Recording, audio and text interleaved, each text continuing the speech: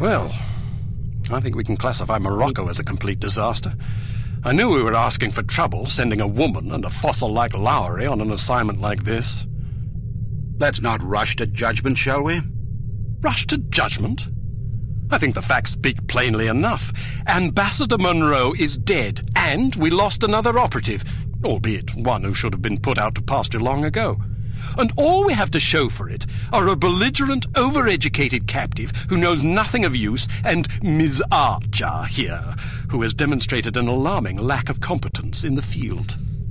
I'll be polite, actually. Because Bruno dead, so I'll just be polite. I will go with the option, second one. I'd like to remind you that Volkov was lying in wait. Someone betrayed us. Indeed, and it seems that someone may have been your charming mentor.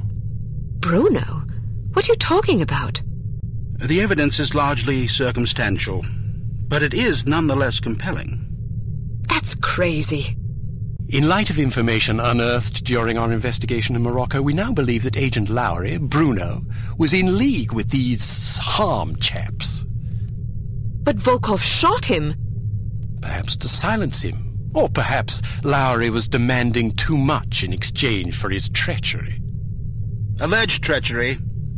Lawrie was a personal friend and one of our best agents. Unless he is proven guilty, he deserves to be honored, not slandered. In any case, it seems reasonable to assume that you weren't meant to escape, Miss Archer. Bruno was not a traitor. Can you be sure? Every man has his price, every woman too, I expect.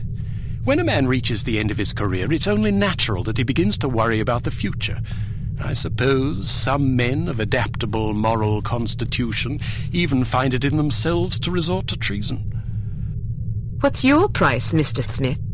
What are you insinuating? Merely that if Bruno were capable of treason, then so are we all. Enough! It is neither our prerogative nor our intent to judge Agent Lawrie at this juncture. We will continue our investigation until we discover the truth. In the meantime, Archer, we must call upon you for another assignment. Although we call upon you reluctantly, I assure you. We've been contacted by an East German biophysicist named Dr. Otto Schenker, who wishes to defect to the West with our assistance. We know that Dr. Schenker is working on a secret Soviet weapons program, although the precise nature of his research remains a mystery to us. He has promised detailed information on the program in exchange for his freedom. It hardly seems necessary to underscore the great importance of this mission. We've had a devil of a time recruiting reliable spies in Berlin. It seems the Stasi have ears to every keyhole in East Germany. Which is why we're taking extra precautions. What sort of extra precautions? It's what we call a domino effect exchange. You'll meet with a series of contacts, each of whom will provide a piece of the puzzle, so to speak. Because the contacts don't know about each other or your mission, the vague information they possess will be meaningless to them, and, by extension, to the Stasi, should they get their hands on it. Perfect. We've also arranged a diversion to help cover your escape. Our man on the inside, Werner von Haupt, will place explosive charges at several locations in the record storage area. You'll need to locate these charges and set the timers. We also require that you infiltrate the main library and photograph certain sensitive documents pertaining to Dr. Schenker's research, in case he's not as forthcoming as he's promised to be. Von Haupt will present you with a disguise that should get you inside the test facility where Dr. Schenker will be working. Locate the doctor and get him out. Keep in mind that if this mission should succeed, we will have struck a mighty blow to the Soviets. We're counting on you, Archer. I won't let you down. Well, you can hardly botch this job as badly as Morocco. You might want to stop by the training facility and test out the new gadgets the toy makers have prepared for you.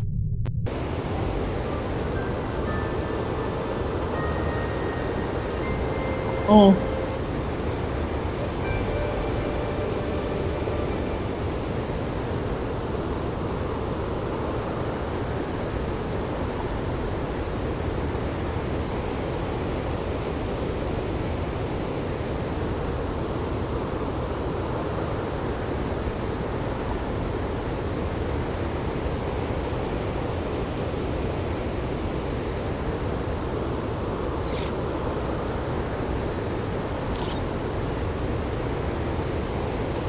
Any now. Welcome to Advanced Field Tactics. What appears to be a stylish pair of women's sunglasses is actually a multiple exposure spy camera with an adjustable zoom. Simply put them on, orient the viewfinder and snap a shot. Remember that you can zoom in for a closer look at a distant target. Take a picture of this intelligence item with your sunglasses. Alright, now open the door to the next area. Unfortunately, this cigarette lighter is just an ordinary run-of-the-mill cigarette lighter. Still, it can be useful for providing light, starting fires, or lighting cigarettes. Alright, now open the door to the next area. Who will smoke? Can I light this alcohol? No. These relatively inconspicuous-looking lipsticks are actually powerful explosive devices that detonate on impact. Lipstick. Accustom yourself to the weight and explosion radius, and try not to blow yourself to smithereens. Oh, this is the target, so these are not real persons, so I can.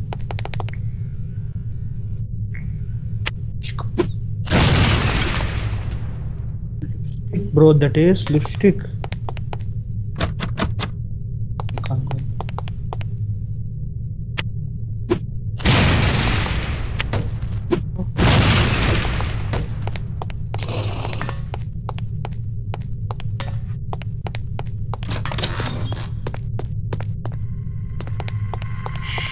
There are several important things to know about security cameras.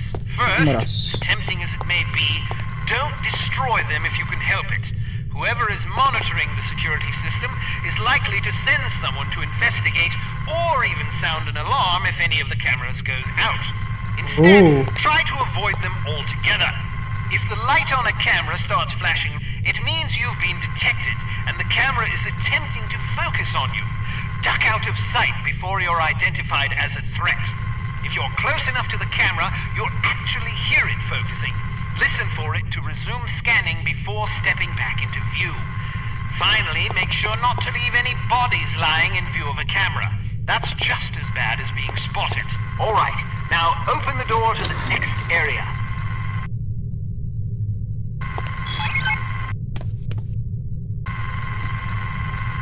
Oh, that's camera.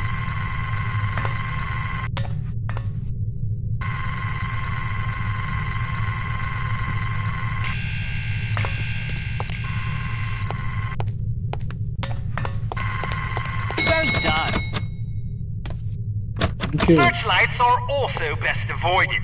Shooting them out will likely cause every bit as much commotion as being caught in the beam. Figure out their movement patterns before attempting to bypass them. Alright, now open the door to the next area.